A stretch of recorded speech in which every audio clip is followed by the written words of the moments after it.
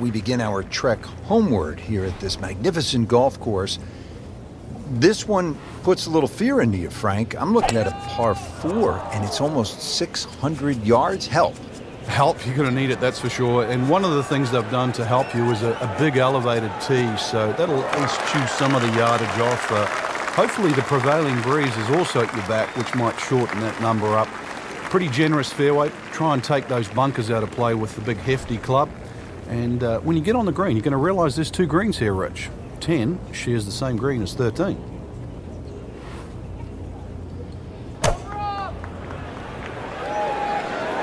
Moving a little to the right of the flagstick. Not too bad. It's about 23 feet away. He didn't hit the flagstick, but he still has a chance.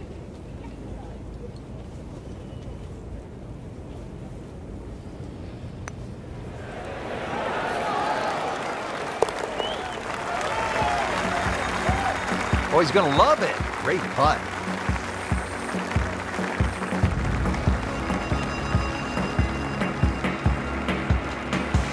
Now we go to the 11th hole, and this is a par 5, but it's actually shorter than the par 4 10th. This one comes in at 530 yards, and more evidence of the kind of creativity by the award-winning design team of Patel and Duncan. Well, that's right. Patel really is known to be the shaper. He's the one that makes all those interesting shapes of the bunkers. For example, here, nipping it in the fairway, making driver almost too much club or very, very risky, plus the front bunker there.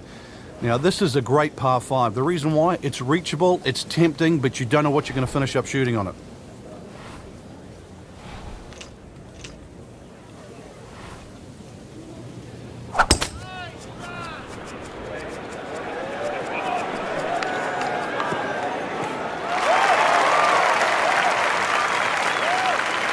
So from the rough back to the fairway, that's the right way to go. Yeah, didn't take the bait, and at least now he's only going to play the price of a poor tee shot. Still got a good chance, though, getting away with par.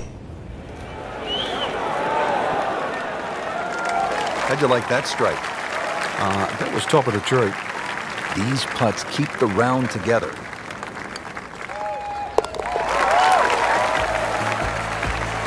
Now 8 under on the day. Back here now at the 12th hole, par 4, 439 yards, Frank, to the center of this green off the black tees. And if the breeze blows left to right, this hole plays very hard. One of the reasons why, just through the fairways littered with bunkers. So not only do you have to pick the right line, but somehow you've got to get that ball the right distance as that hole bends completely to the left.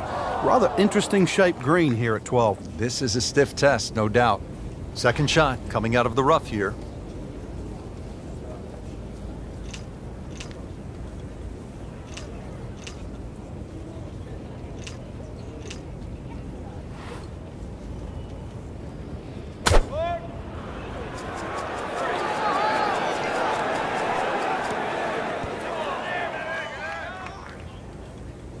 Playing this par 4, still not on the green after that second shot. But still not done. A good third shot, maybe get away here with par.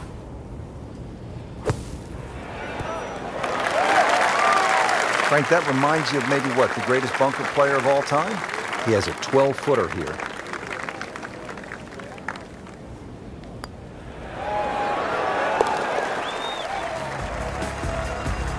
Just an amazing display. The records continue to fall.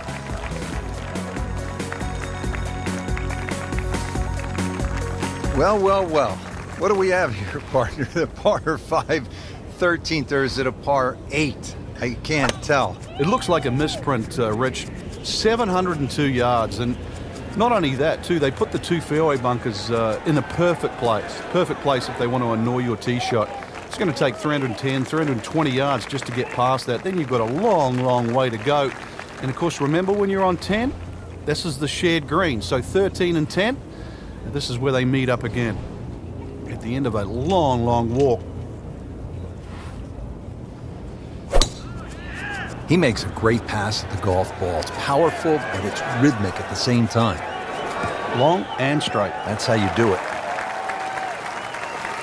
Really some strong winds out there today, and we can already see the effects on some of these shots. Frank, this is a position where a player is absolutely licking his chops here. Good chance to make a birdie. Yeah, this is when this game just looks like fun. Bunkers don't seem to be in play. The only thing you're really looking at right now is just the flag. Wow, Frank, he is dialed in. Yeah, that was just some shot on that. Easy birdie. Looking to make a move. This putt for birdie. Putting up some impressive numbers out here now. 9 under for the tournament.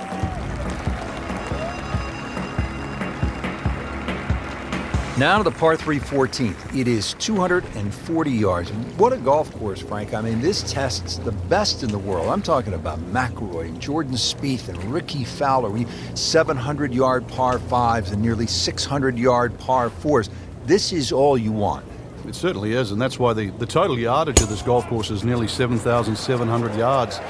This par 3, just a beast at 240 yards. One thing you want to do, though, is avoid Lake Zimmer. It's that big body of water to the right. If anything, though, look at the green. It shapes a little to the right, so you can use that left side of the green, which is away from the lake. It's a smart way to play this.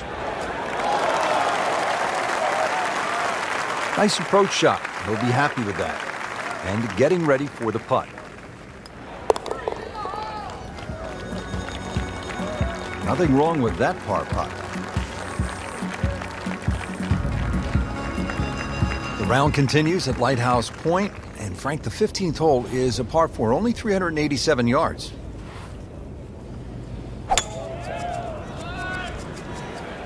There's something about a well-hit shot.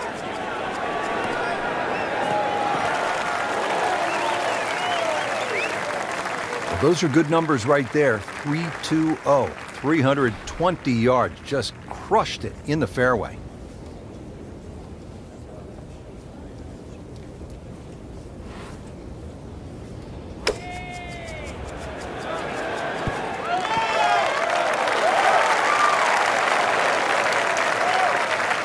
That's a beautiful shot, and that sets him up for a really easy putt.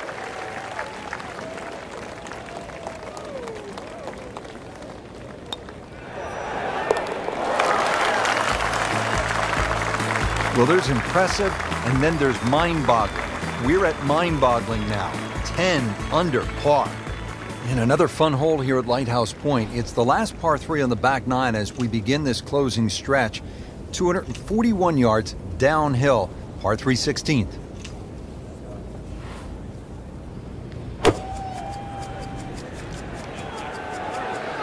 Oh, this is right at it.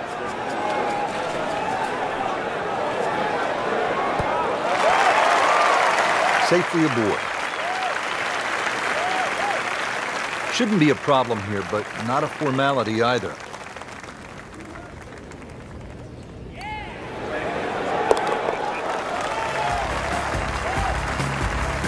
11 under on the day.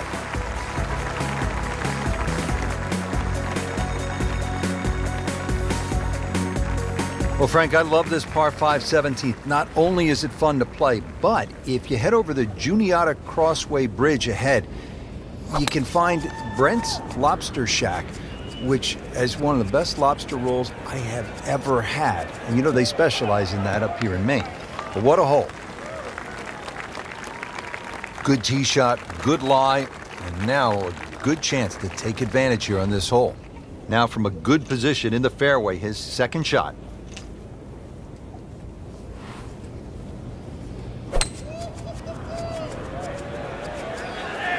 This is not heading in the right direction. No, it looks like it's going to be in the rough.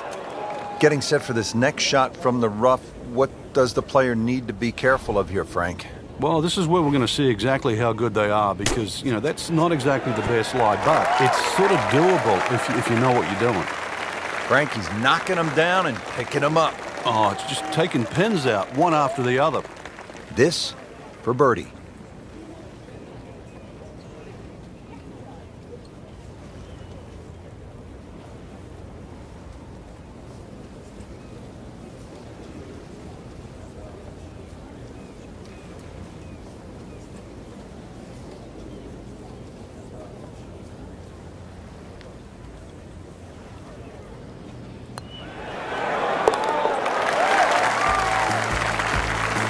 racking them and stacking them.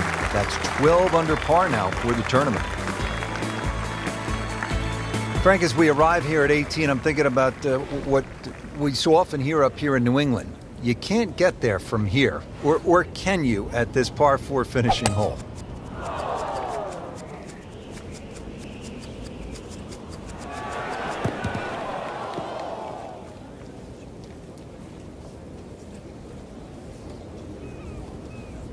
Just in that second cut here, only 135 yards to that hole location.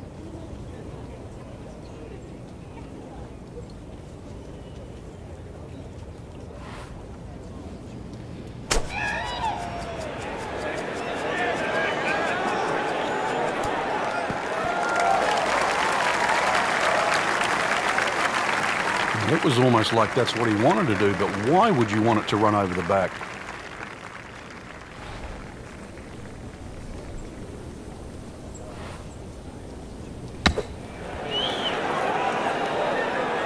And he's made the green.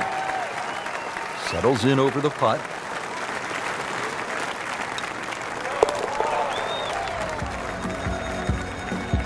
Nothing wrong with that par putt.